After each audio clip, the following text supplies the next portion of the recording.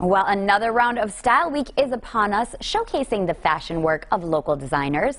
This season's show is once again a micro fashion event, one night only on Thursday night this week. Here to share a little taste of what we can expect is designer Alexandra Renee Bianchi. Good morning, Allie. Good morning. Welcome back to the Rhode Show. It's been a few years since you've been here, and you've done a lot since we've last seen you. Before, I believe you were here as a student designer in the Seed Showcase, which we talked to Rosie about last week, and we're having another student show this week, but now you're back as a full-fledged designer. What does it feel like to make that evolution? I mean, Seed was such an important show to me. It really gave me the opportunity to see that I had the potential to succeed as a designer, and that's why I love that she does that show still. So I'm excited to come in as a designer and really showcase the work that I've created since. Seed is absolutely one of my favorite shows as well because it's so innovative, and I'm sure that you have to be innovative no matter what you're doing, but to take your designs to that next level, do you feel like you've learned a lot through the process of,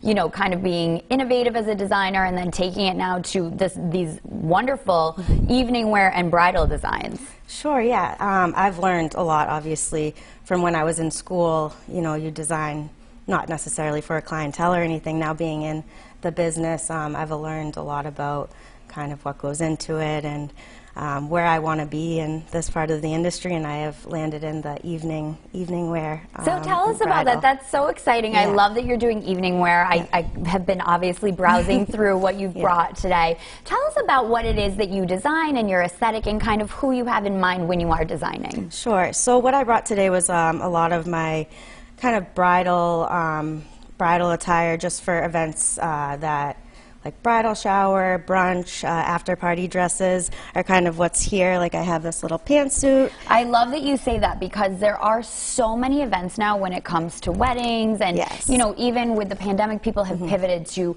micro weddings or just a brunch. So you have really a lot of different styles, and I love this pantsuit. Yeah, this is really fun. I played around with the grain lines. You have a silk file at the top, and you could wear it again. I like that a lot of the pieces that I make that you could wear for events like bridal, you can wear again. And then I also love to do more couture evening wear. Yeah, show us some of these. Yeah, these are stunning.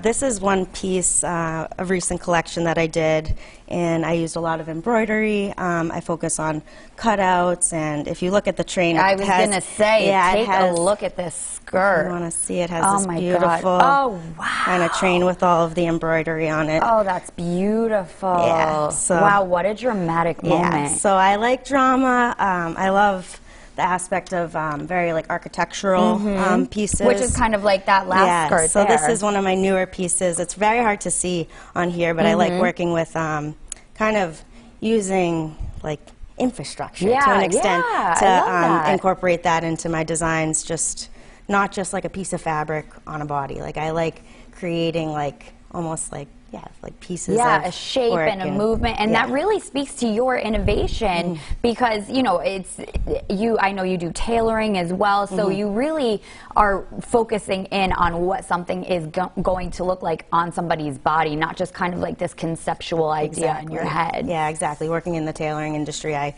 know that it's a lot more goes into it than just cutting out fabric and sewing it together. It's all the fit is very, very important. Fit is everything, and I don't, you know, a lot of people, we all buy things at the store and we just kind of wear it and are like, it's close enough, but really if you have a piece that is fitted for your body, it makes all the difference. 100%. I feel like, I hope that people start to focus on tailoring a little bit more than they used to, because really, if you put your money into like a piece that you can wear forever and tailor it, then it's better than just grabbing something and throwing it out a year later. And it's so special. And some of these pieces too, these other bridal ones, I love these kind of little like mini dresses. I have this one here that it's part of the Swan Lake collection. So you have all of the the ostrich feathers, and it has, when it's on the runway, it's really, really cool. It has a lot of movement. That back is stunning as well. What drew you to bridal?